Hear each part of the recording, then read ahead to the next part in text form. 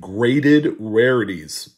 It's kind of hard to believe, but a 1963 Denver Lincoln Memorial cent is one of the rarest Lincoln cents in grades of Mint State 67, which, by the way, is the highest grade known.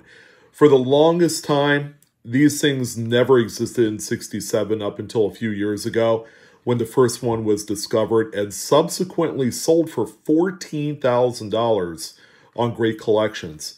The prices have come down a little bit because there are now only 5 known examples of this coin. And the big reason why it's so challenging is that these coins were produced with not a whole lot of care and quality to them.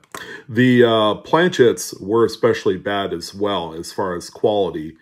In today's market, this particular coin would sell for right around $3,700.